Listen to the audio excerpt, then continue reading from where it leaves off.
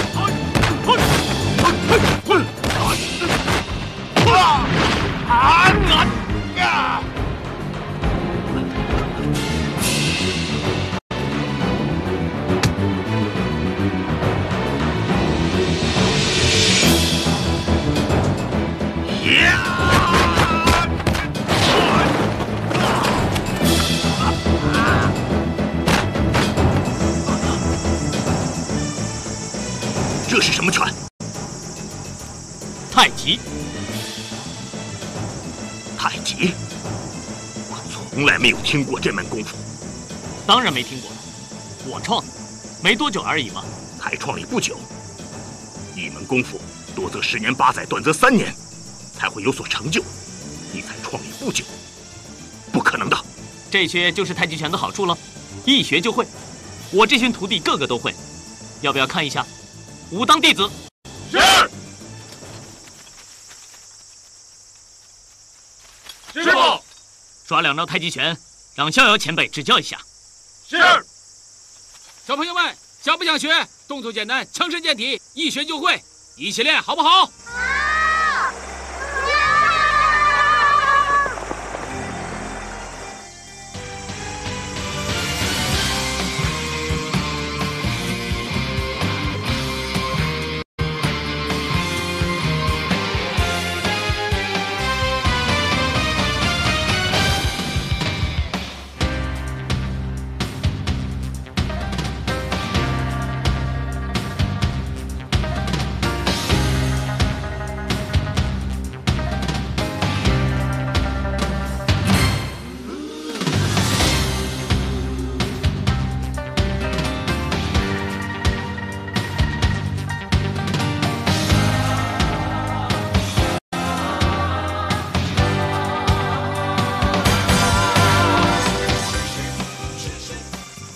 这种拳打败的吗？你想不想学啊？想学，我可以教你。不可能的，不可能！连一个小孩子都能学的拳，竟能打败我！不可能的，不可能的，不可能，不可能，不可能，不可能，不可能的，不可能的，不可能，不可能，不可能的，连小孩子都能打败我！不可能的，不可能的，不可能！师傅，他在干什么？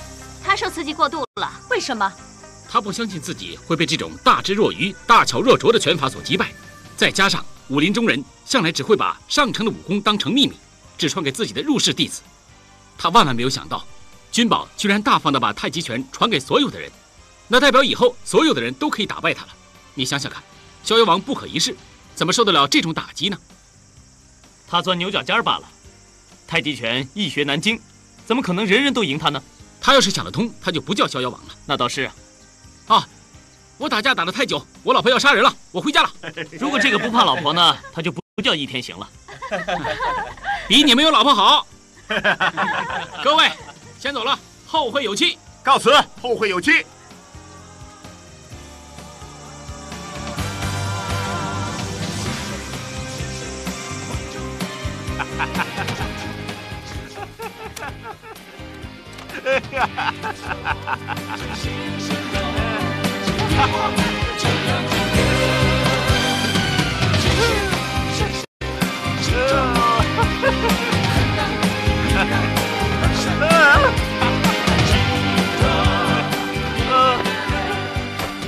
逍遥王被张君宝以太极拳打败以后，不堪落败刺激，竟变成疯子，从此在江湖上销声匿迹。最后一次被人发现是在黄山的小路上，据说是要找寻武学秘籍。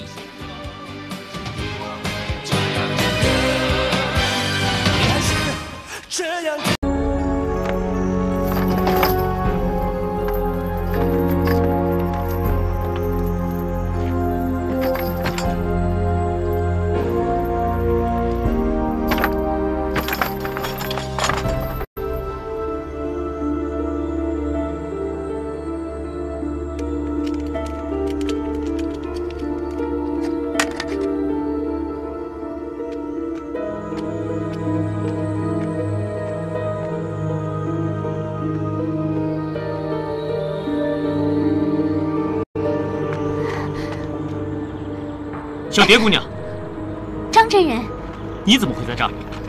我来救师姐的，她被抓进天爵牢去了。你以为你一个人这样进去，就可以救得了她吗？如果救不了她的话，我也愿意和她一起死。救人不是心中报个死字就可以救得了的，要智取也要力敌。那你有办法？我有秘密武器。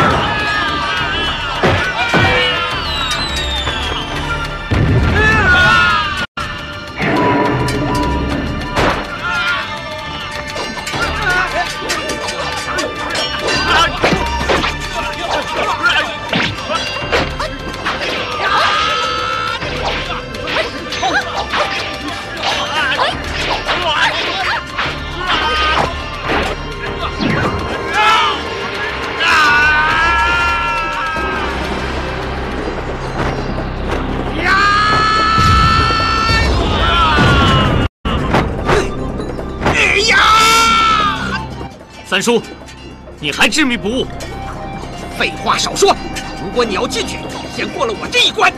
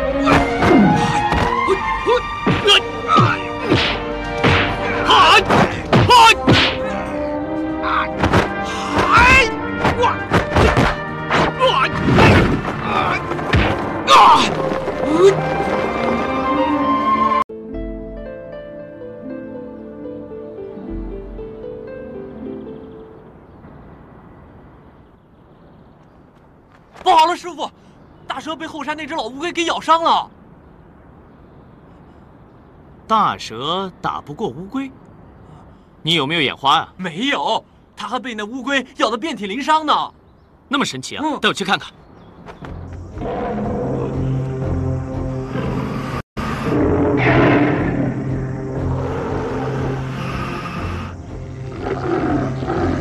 师傅，你看那大蛇奈何不了它。老乌龟太可恶了，它总是不明刀明枪的打，它总是偷袭大蛇。哇，这位龟兄还真是聪明。但为什么乌龟动作那么慢，还打不赢它呢？不是啊，它平常慢吞吞的，你看它头伸出来那一下很快啊。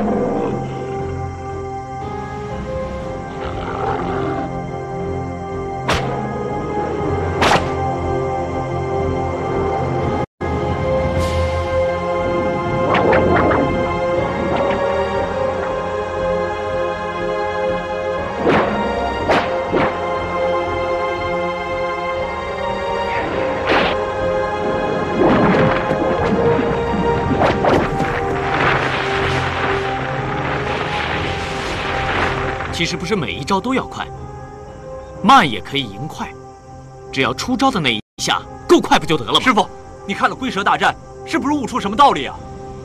其实龟的那种打法是极高的武功境界，以慢打快，以守为攻，用自己最强的龟壳来化解抵御敌人的攻击，然后趁机反击，高招，真是高招。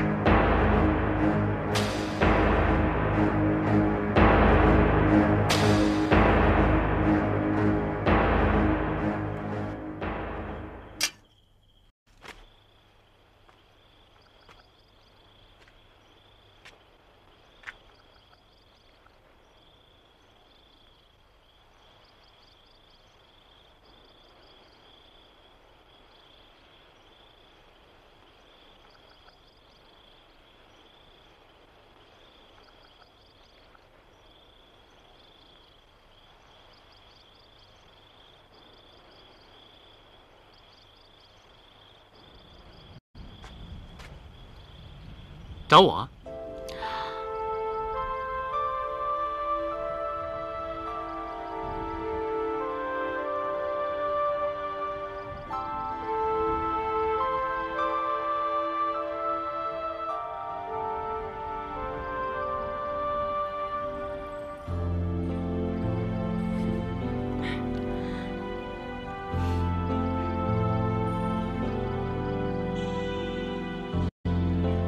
似此星辰非昨夜，为谁风露立中宵？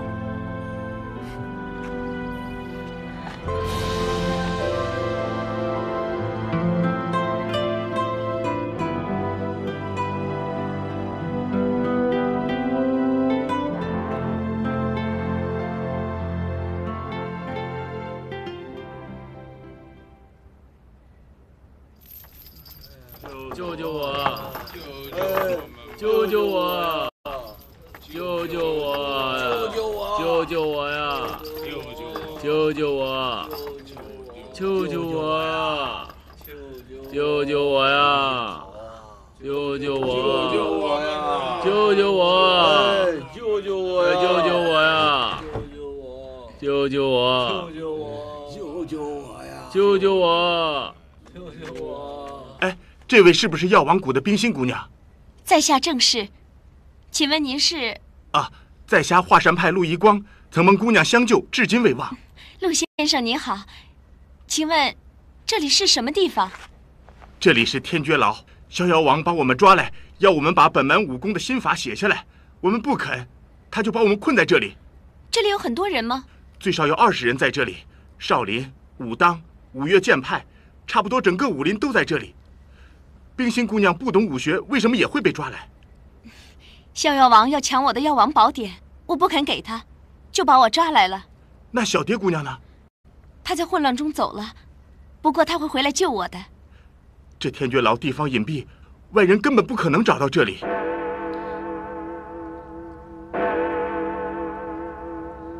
为什么要敲钟呢？我也不知道。自从倚天行来了之后，这个钟就敲个不停。每天到这个时候，这个钟就使劲的敲。倚天行也在。对，他就在最里面那个仓。啊，105、106、107、108呢？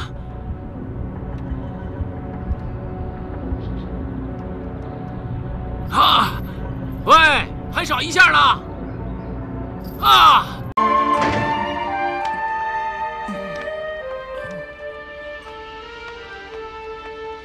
啊！你不记得我了？记得。你怎么会在这里啊？因为你在这里，所以我就来了。我上次就这样离开了，你不怪我吧？看不到你就怪你，看到你就不怪你了。这里很危险，我劝你赶快走吧。你关心我的安危吗？就当是吧，这里真的不适合你，你赶快走啊！你为什么不敢看着我？因为每次我看到你这么美丽的脸，我就觉得你对我有阴谋。是这样吗？你怕我吃了你？外面这么多追兵，你怎么进来的？他们怎么是我的对手？已经被我的药给迷倒了。你要不要走啊？我当然想走了。你有什么条件？聪明，上次给你逃掉了，这次你逃不掉了。那我不走了。我真的有那么讨厌吗？说真的，你一点都不讨厌。看看你自己，瓜子脸、大双眼皮、小嘴巴，还有个小蛮腰，身材又好，个性又好，肉嬷嬷都没有你一半好啊！可是我有心上人了。你走还是不走？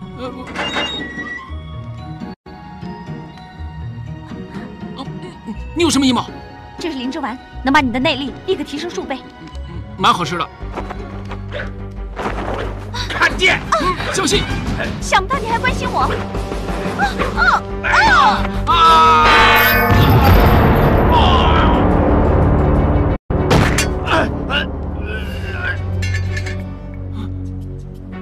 你没事吧？你别吓我！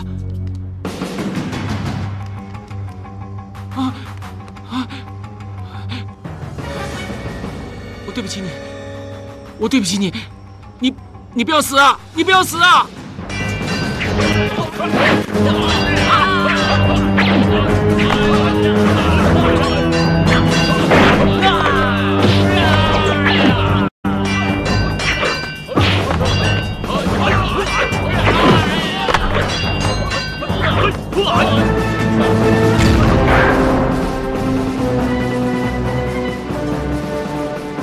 救人呐！怎么了？师姐，师姐，他受了重伤，赶快救他！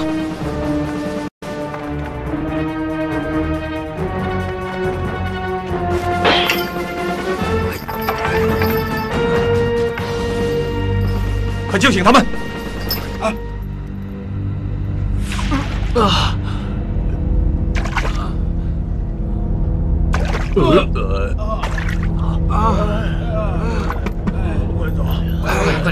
快走！快点！快走！快点！快！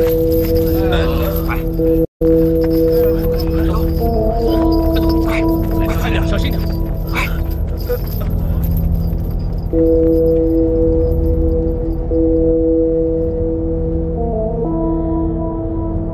他还好吗？我先要帮他看伤口，你们转过头就好了。不要那么紧张嘛！我当然紧张。你不是很怕他缠着你吗？现在是走的最好机会，我帮你看着他。他是为我而受伤的，如果我现在走了，太过分了。是，但是我怕你现在不走，以后就再也没有机会了。再说吧。他受的伤很重。啊，没道理啊！我刚才看见他背上的伤很浅呐，但是有毒啊。冰心，哎，你不要动他，我是怕你中毒。我才不怕呢，他是为了我才中毒的。那你中毒的话，谁来救师姐啊？你说他还有救吗？当然了，你现在马上去买3副最好的长白山熊胆，再加12两8钱的野山人参，我来解毒好了。我去吧，你照顾冰心。哎，不行，这里武功最高、轻功最好的就是你，还是让易公子去好了。那我去吧，你们好好看着他。冰心，我一定会回来救你的。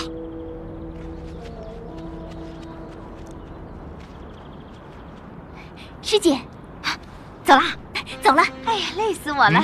小蝶，你的演技不错嘛。还说不错，差点被拆穿。你的演技才棒呢！他抱你那么久跑回来都没有被拆穿呢。还说呢，有几次我差点笑出来了，幸好那个笨蛋太紧张，根本没有发现。怪不得你样子那么奇怪，原来联合起来骗他啊！差点露出马脚。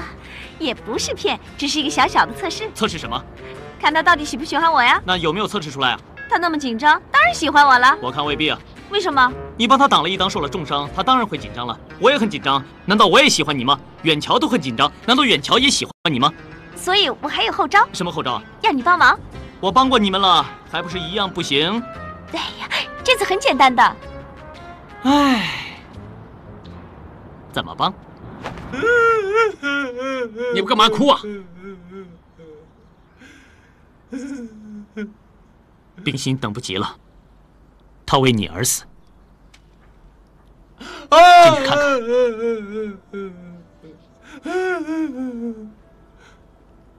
啊，大哥，你哭得太夸张了吧？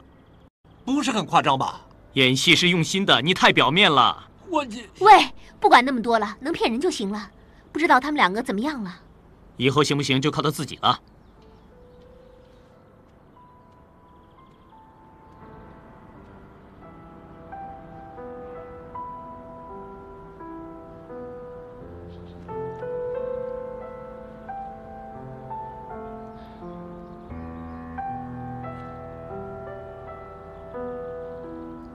对不起，冰心，我来迟了。我以前不知道你对我这么好的。如果我知道的话，我以前就不会这样对你了。你知道吗？在这个世界上，从来没有一个人对我像你对我这么好的。我以前喜欢的女孩子，没有一个喜欢我的。我从来没有试过被人家爱的感觉，唯一的就一次，就是在天爵牢里面，你为了救我，居然去挨了一刀。我知道我好傻，我以前居然没有珍惜你对我的感情，我真的很后悔。我真的很后悔啊，冰心。如果多给你一次机会，你会怎样对待冰心？我要一生一世对她好，我要娶她为妻。真的？当然是真的了。啊！哎呀！说话算数啊！你怎么回事？你不要跟着我。我本来很生气的，不过你说你后悔了，所以我就不气了。原来你骗我，好小子！不会反悔吧？我不是反悔，问题是你骗我。当然了，如果我不骗你的话，我现在早死了。你很想让我死吗？我当然不希望你死了，可是你……喂，你欺负我那么久，让我骗一次都不行吗？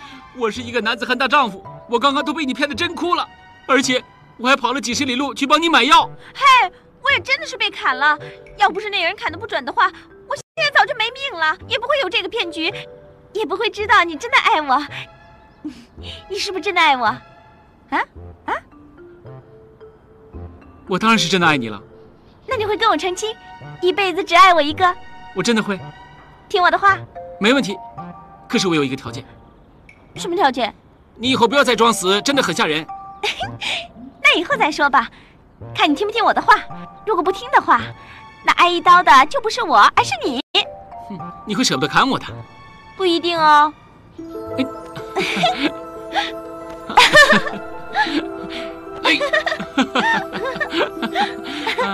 该减肥了你。我知道，你不会逃跑了吧？我不会。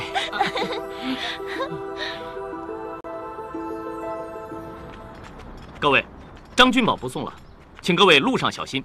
今天我们能够脱离虎口，全靠张真人的帮助。以后武当派有什么需要我们帮忙的地方，我们武林各派一定会全力以赴。谁要是与武当为敌，就是与天下武林为敌。大家说对不对？对。大家客气，时候不早了，请告辞。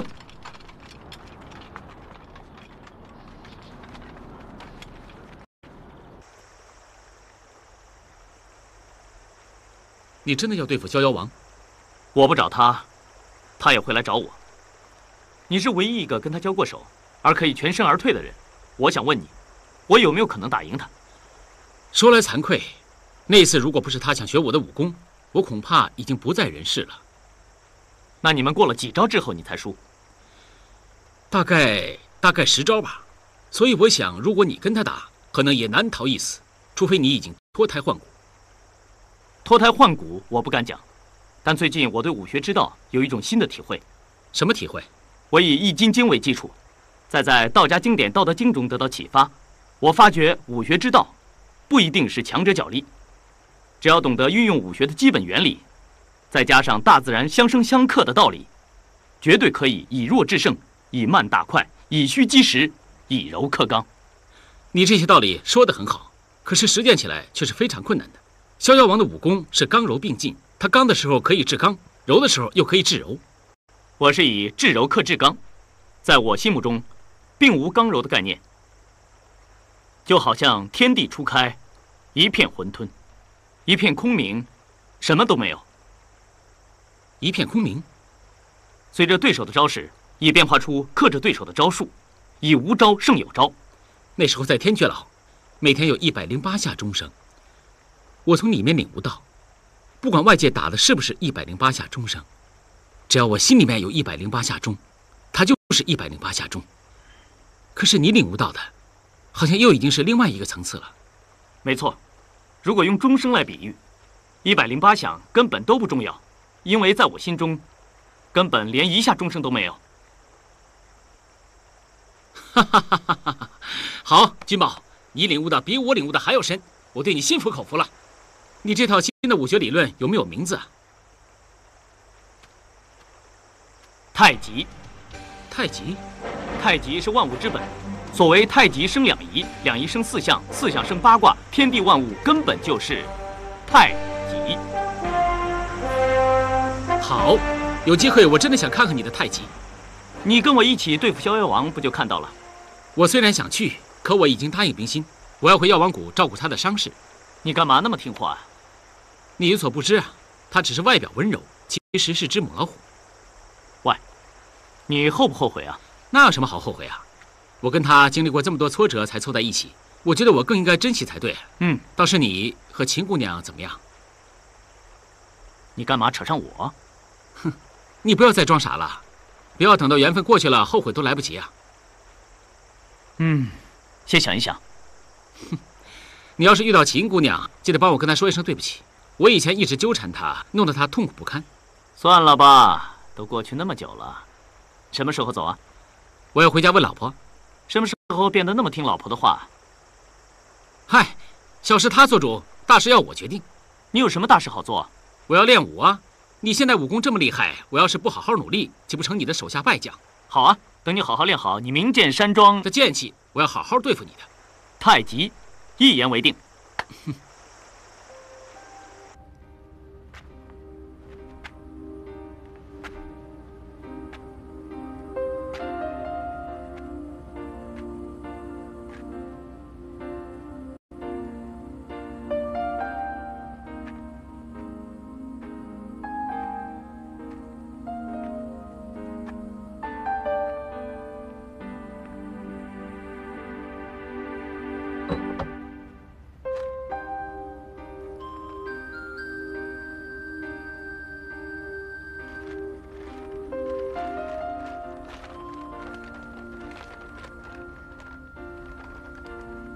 小姑娘，你能看到这信的话，那代表你真的是遵守诺言回来了。你把信后的药方拿去，照方执药，定能把体内的负心丸毒性除掉。可是你回来的话，也代表你为他牺牲的那个男人果然是个负心汉，他明知你这样为他，他仍然让你回来。这样的男人，值得你为他做30年苦缠吗？天下的男人都是负心汉，我没说错吧？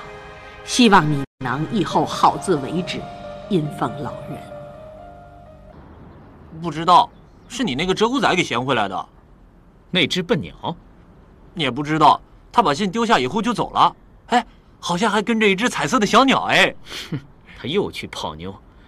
唉。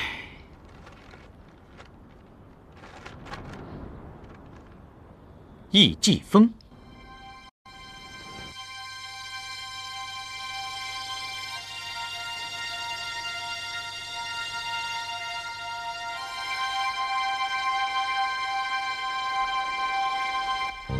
君宝，如果你能收到这封信，那就代表我的计划已经成功了一大半，就差最后一步，行刺逍遥王。这些日子以来，我一直和武林同道为敌，置明剑山庄的100年威名不顾，甘受天下英雄的唾骂不耻，就是为了给玉儿报仇。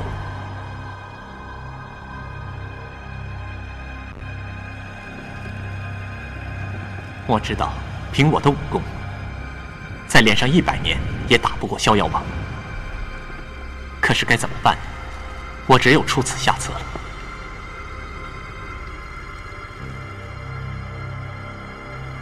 我也不知道这次能不能把逍遥王杀掉，但是不管怎么样，我已经尽力了，也算是死而无憾。我只有一事相求，如果我真的死了，请你务必把我葬在玉儿的身边，在生的时候不能和她好好的过，死了以后希望能够伴着她，这是我唯一的请求。君宝，你要保重啊！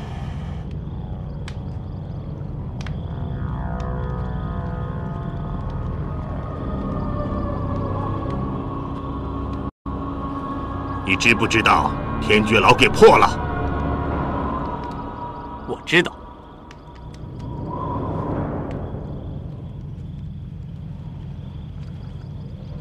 你知不知道出卖我的下场是什么？我也知道。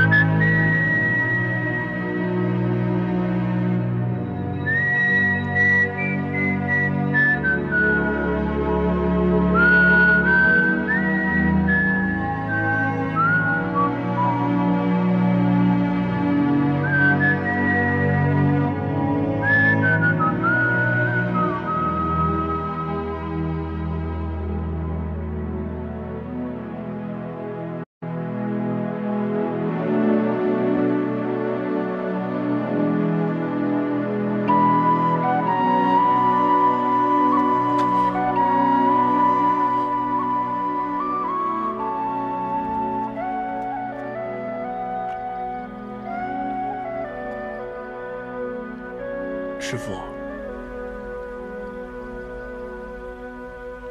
把伊大哥放下来。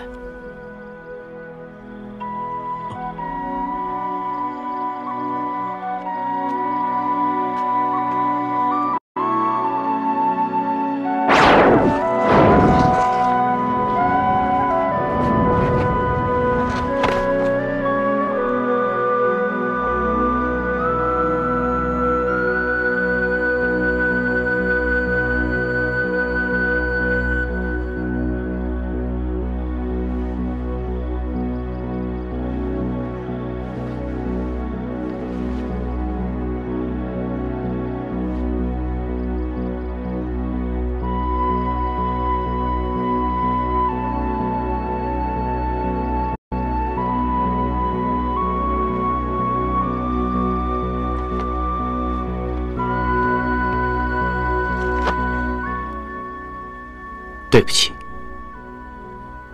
我来晚了一步。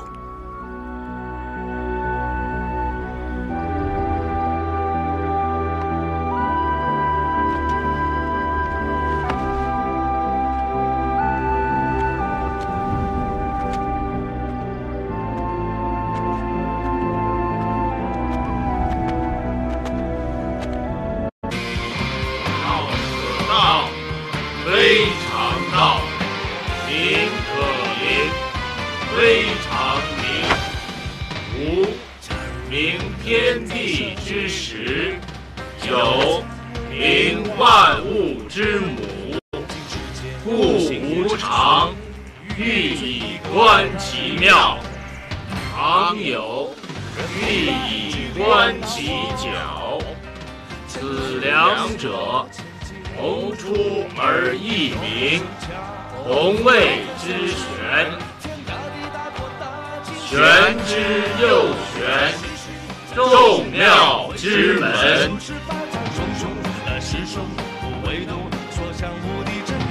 天下皆知美之为美，斯恶已；皆知善之为善，斯无善已。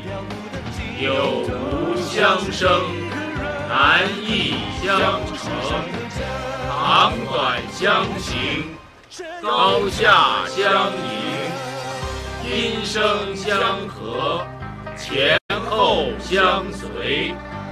恒也，是以圣人处无为之事，行不言之教，万物作而不始，生而弗有，为而弗恃，功成而弗居。夫为弗居，是以不去。东京街有行云流水，追一个豁达的眼神。人崇拜距离来到我。承诺我是两拨千机，以若可生强，否不可限制，天大地大国大精神。在虚实，在世事，社会中是生是法藏重重，但是生不为动，所向无敌真英雄，随心行动，心里我是这样的人。在虚实，在世事，现实中，爱与不爱都很难，少一人那么深，每一条路的尽头是一个人看不透世上的真。在世事，在世事，社会中是生是法藏重重，但是生不为动，所向无敌真英雄，随心行动，心里我逍遥王道，逍遥王道。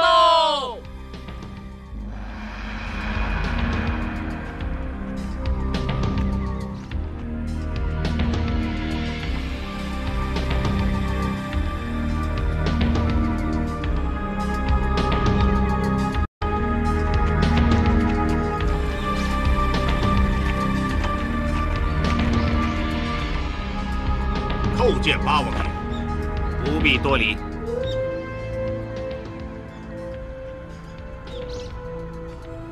八王爷，怎么会请这么一批钦犯到王府？是不是让本座帮你捉拿这批钦犯？不要侵犯前侵犯后，我们全部都有名有姓。我是武当派张君宝，武当派于连州，武当派宋远桥，武当派张苏西，武当派于代言，武当派张翠山。全都是从天绝牢逃出来的，不是侵犯是什么？今天我们叫八王爷开这个会，就是来跟你算账的。八王爷，你一定是给他们蒙骗了。没错，八王爷是被人骗，不过骗他的那个人不是我，是你。第一，假借八王爷的威名，到处捉拿武林人士，偷学各派武功，令得大家都误会了忠心耿耿、爱国爱民的八王爷。第二，你找人冒认大宋公主，而且将真正的公主杀死。一派胡言！真假公主的事情已经调查得很清楚了。八王爷，这件事情已经不存在了。今时不同往日，上次我只有物证，今日我连人证都有了。你有何证人？他说一句话，没人不信。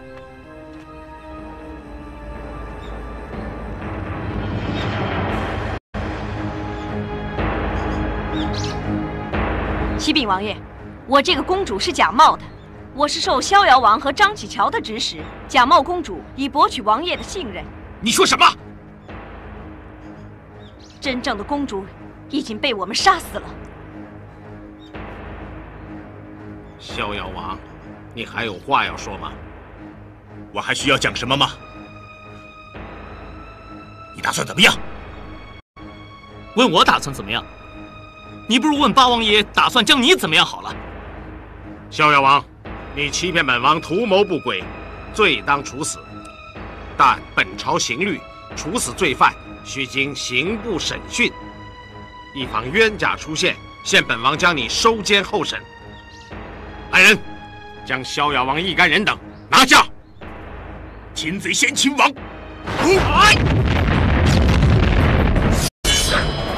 杀了他！是。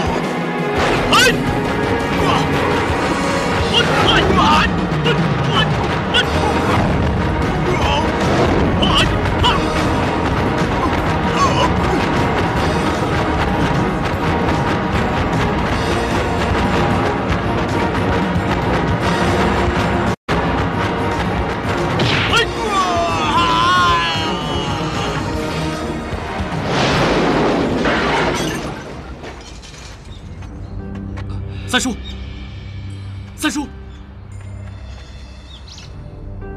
君宝，三叔，对不起你。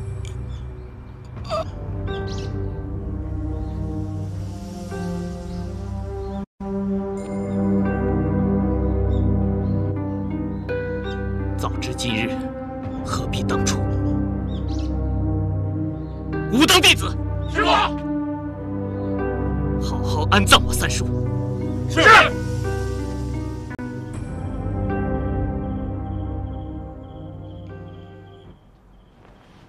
现在逍遥王已经身败名裂，你还有什么事要见本王？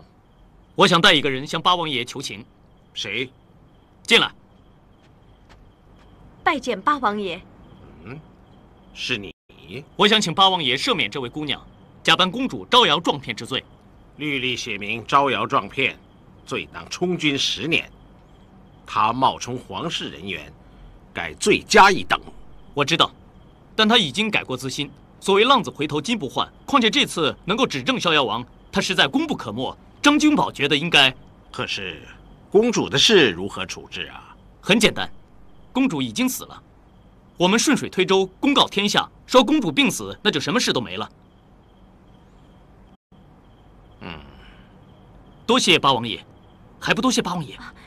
谢谢八王爷。以后要改邪归正了。我跟着张掌门，想做坏事都做不了了。你不是跟着张君宝，你是跟着张翠山的。没有张翠山，你怎么会改邪归正、弃暗投明？爱情的魔力好大呀！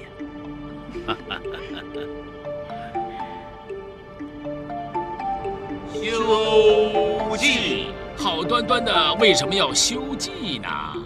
八王爷要出钱吗？那为什么不整理一下呢？况且现在我们武当派已经今非昔比了，自己的窝怎么可以破破烂烂的呢？我打算把这儿改名叫玉虚观，再多建几个道观，然后在山门多弄一个牌坊，吸引多点人来观光。除了观光之外，还可以弘扬道理，导人向善，切磋武功，切磋武功。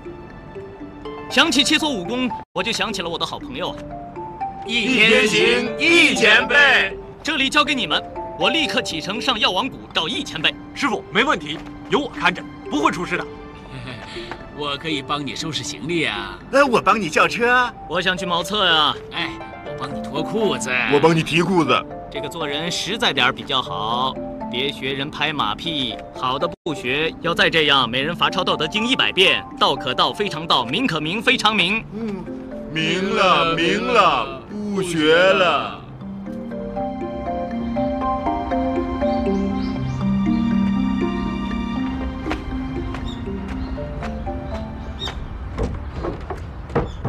易前辈，易前辈，易前辈，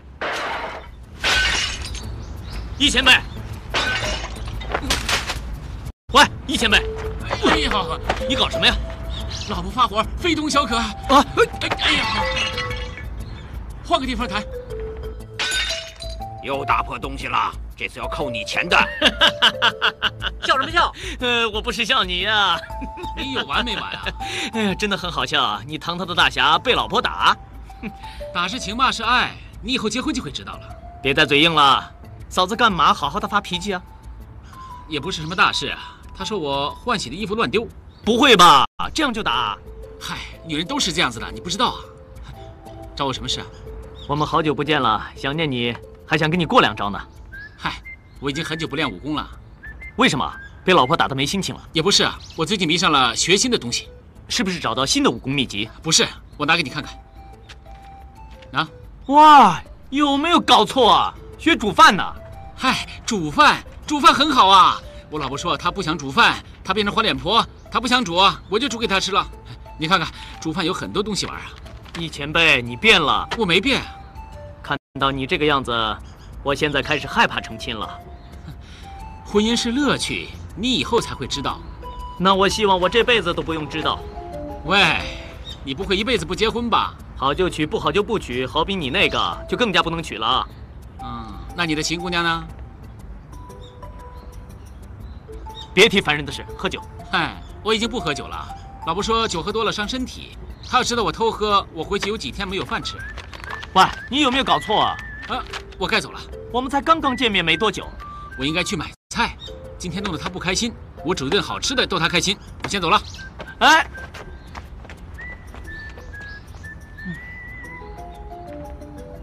老婆。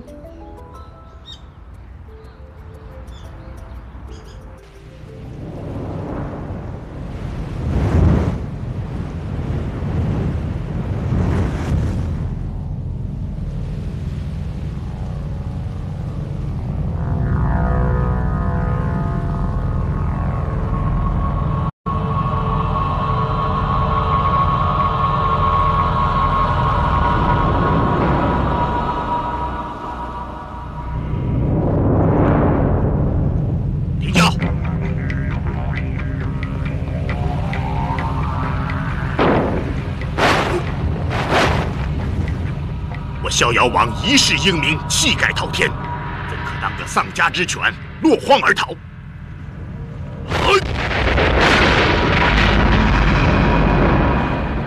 我逍遥王天下无敌，谁能代替？哈哈哈哈哈！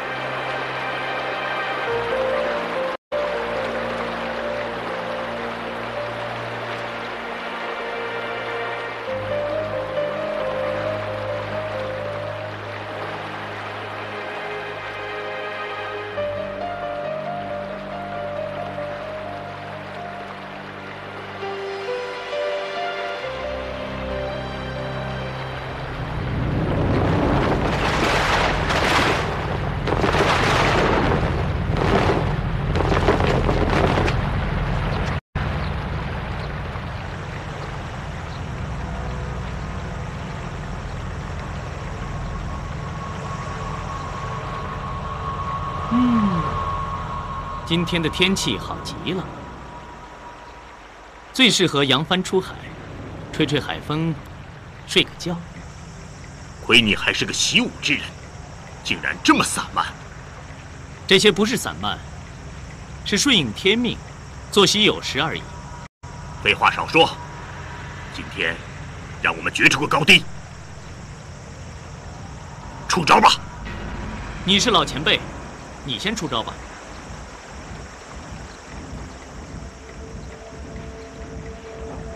那大家不要动，看谁先忍不住。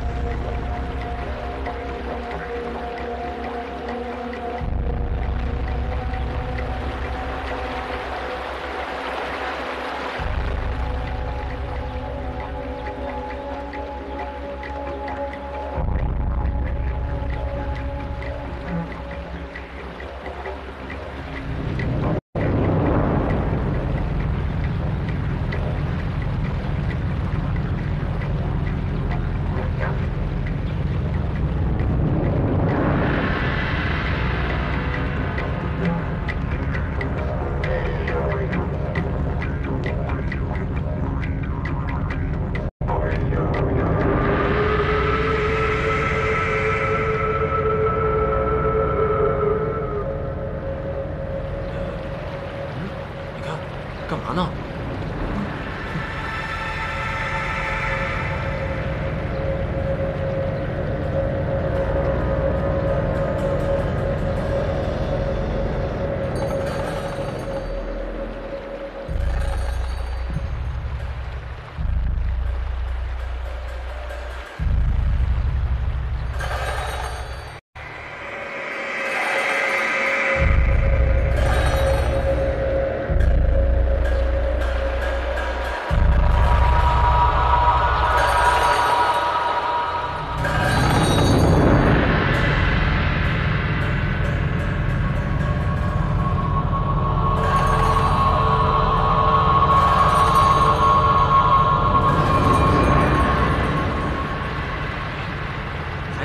这人怎么还在那儿啊？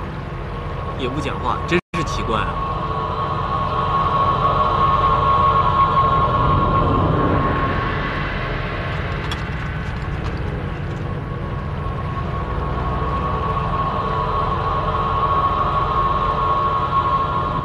师傅真的料事如神，他说会和逍遥王对峙1天1夜，现在果然如此。他们为什么还不出招？制敌先机要先发制人，敌不动我不动。先发制人必须有取胜的把握才行。他们2个人现在谁也没有把握，所以先发制人并不管用。谁先动，一定会先露出破绽。忍住不动，就等于致命的一击。那这样的话，要战到什么时候才好？不论任何一方忍不住先动手，先动手的一定是落败的一方。啊，大家好，我来啦！还好吗？还没有开始打。你们怎么现在才来啊？对呀。哎呀，冰心姑娘啊，不，易大嫂不让我们易大侠出门，我们易大侠求了1天1夜才出来的。我不是叫你不要说吗？对不起，人家一时冲动嘛。别人问他，他肯定不会告诉他。这林姑娘啊，问什么都会对他讲的吗？喂，我不能出来太久，我老婆要骂人。你们不打呀，我来打。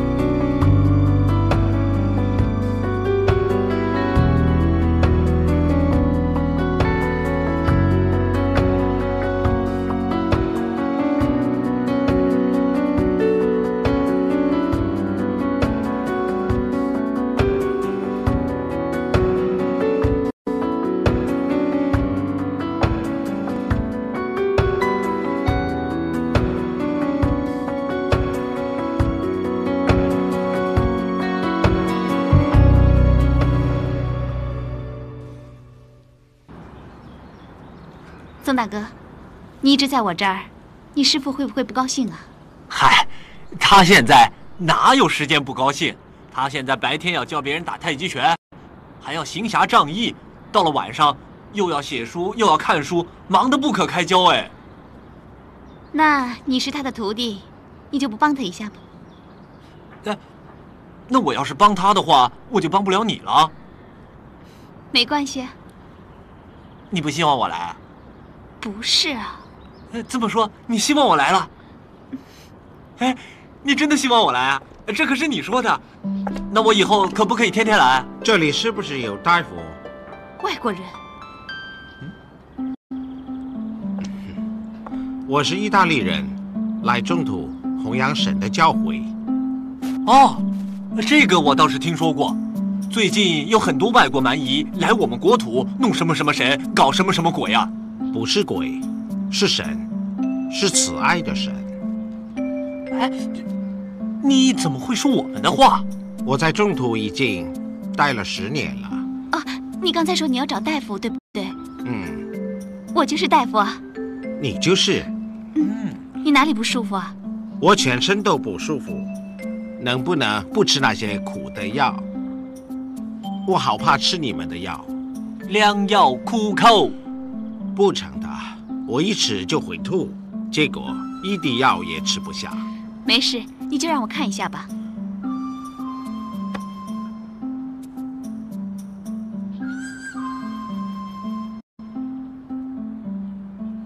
你是脾胃失调，不想吃东西，而且很怕冷，对不对？对呀，那怎么办？你不想吃苦药，对不对？我不吃苦药。那你怕不怕疼？疼倒是可以忍受。那我给你来一个脚底按摩的方法。宋大哥，你能不能帮我一个忙，帮他洗一下脚？我帮他洗脚？你忍耐一下啊。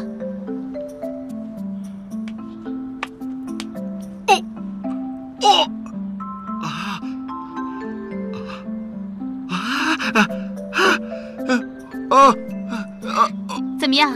好舒服。大夫，你的脚底按摩真厉害，能不能叫我，让我推广出去？没问题。有问题。喂，你教了他以后就没人找你了。宋大哥，当大夫的首先要有行医济世的精神，不能这么自私自利、唯利是图啊。金神父，你明天过来，然后我教你认识一下脚底的穴位，好不好？好啊，好啊。喂，你不用去传你那个神的旨意吗？神让我能碰上大夫和你，这是他的旨意。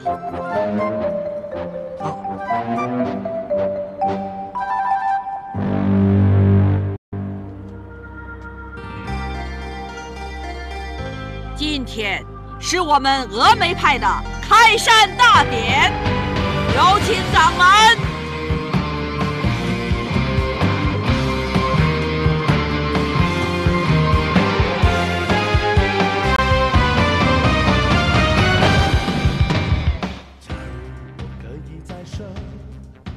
自从秦姑娘出家当了尼姑之后，我不开心了好一阵子。后来我想通了，喜欢一个人，不一定要跟他在一起。人世间的聚散，可能真是有命运在安排。想着想着也就化了，连自己也都做了道士，不修边幅，人们还叫我做邋遢道士。我不太喜欢这个名字，我不是很邋遢吗？我喜欢人家叫我张真人。能够做一个真诚的人，不是很容易的。后来我自己起了个外号，叫做张三丰。三丰是我3个愿望：第一，希望秦姑娘生活过得丰足；第二，我的这些徒弟们个个营养丰盈；第三，普天下的人都有丰盛的生活。至于我几个小徒弟呢，他们过得挺不错的。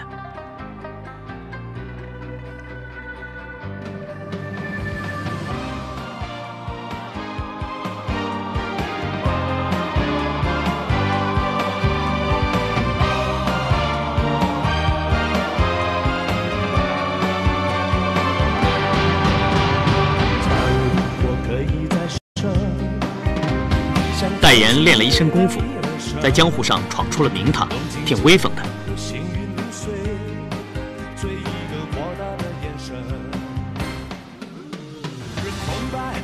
连州书读得最多，又有爱国热诚，去从军打仗，还做了救国英雄。